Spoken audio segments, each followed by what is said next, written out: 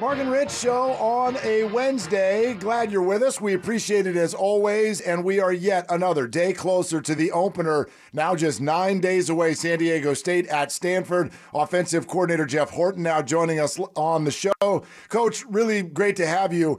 Would love your reaction to last weekend. You know, Rocky was very upfront that he did not sound thrilled with some of the things that happened on offense. What was your take?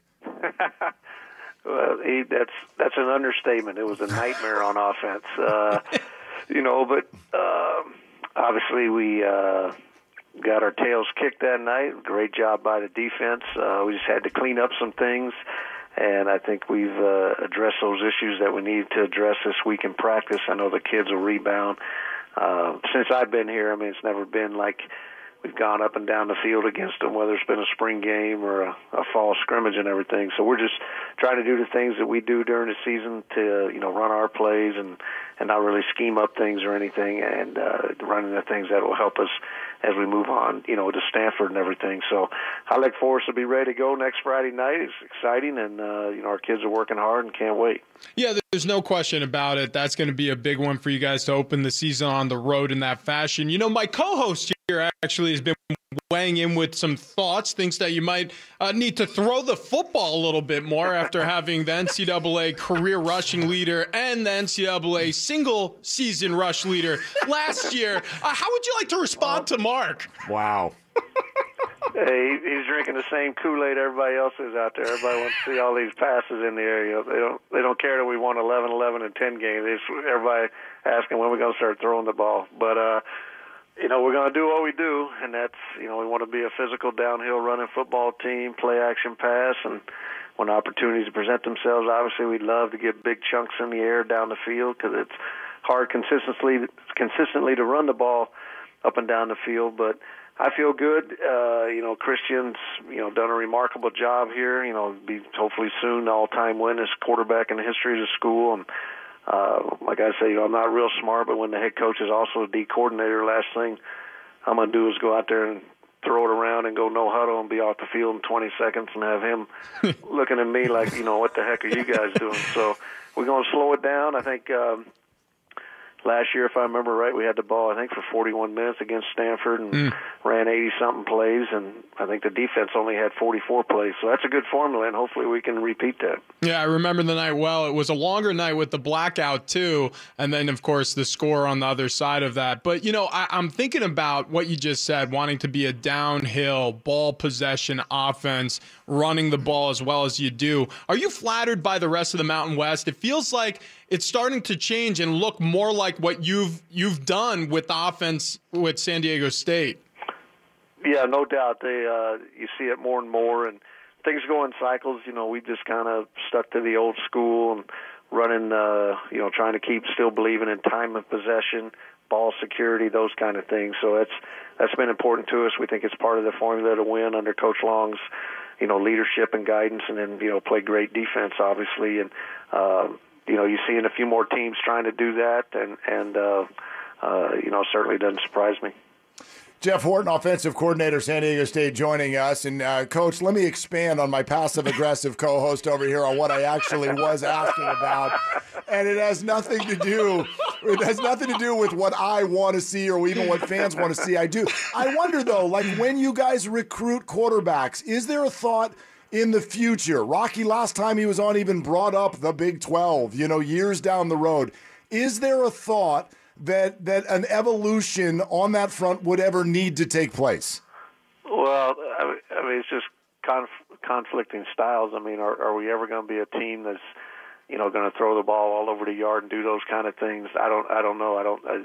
Coach's philosophy and my philosophy certainly don't, head that way. But, you never say never. Who knows what can happen down the road? But we feel we get the quarterbacks or the players that want to be here. If they're concerned about how many passes they're going to catch or how many yards they're going to throw for, then we're probably recruiting the wrong guy.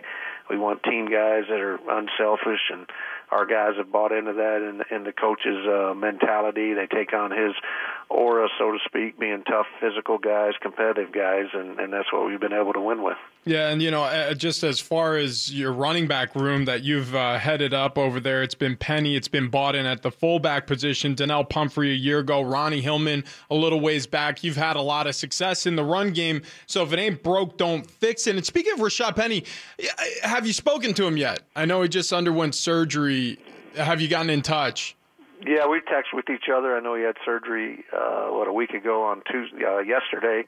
He seemed to think that he'd be ready to go for the season, so I think it's hopefully just a temporary setback. But hearing the reports from him and a couple of coaches there, they said he was doing a good job up there. Coach, Rashad Penny a couple of years ago put up a lot of yards, even though he was the number 2 guy. And then last year, same for Juwan Washington. And I know Juwan got last weekend off because he is the starting guy. Of that group that's battling to be the number 2, how would you handicap it right now? Well, I think Chase Jasmine is probably the guy that consistently has shown the most upside through camp. You know, he's our number 2 guy right now. Chance Bell and Kagan Williams, 2 redshirt freshmen, are pushing for time. You know, it's a good situation to be in. Like I tell them, hey, make it hard on me. But it's my job. I always say if guys work hard in practice, do what they're supposed to do, then I got to be creative and find a way to get them in there, much like we did with Juwan a couple years ago as our fly sweep, reverse kind of guy, play action guy, and the way Rashad was when he was a sophomore and Pump when he first started up. So we'll always find a role for those guys, and I'm a big believer that the more you get them on the field, the more comfortable they are, and I think that's why there's been a good run of them, because even though they're supposedly number 2, really to me they're 1A, 1B, and they really help the team win.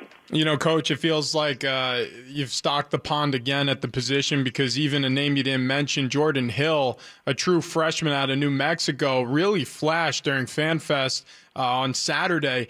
How about him? Could he see any time? I know you guys don't typically love to play true freshmen, but he's got some speed. Yeah, with the new rule this year, you got a chance to play them in 4 games. Oh, there, yeah. You got to kind of, look at those. It's hard to visualize sometimes because I've been coaching 38 years, but it's always been where, a guy can't play if they're going to redshirt. Well, now you can play 4 games, so you got to kind of, reboot on your mind. And with a mind like mine, it's hard to reboot. So we got to figure out ways to get him in there. And Jordan Bird from New Mexico, he won the state championship there, 10-3-1, 100 meters. Obviously you can't coach that kind of speed. So hopefully we can be able to do some things with him to help us. Jordan Bird, that's right. Yeah, no, he really looked good. Well, hey, look, we're looking forward to the season coming up, and go get him next Friday night up there in Palo Alto. Yeah, we're really fired up about it, and you never know. We might come out and empty and throw it 60 times a game, so make sure you're watching. I cannot wait for that. That's going to be amazing. Sign me up. I'm going to go buy tickets right now. Thank you, Coach.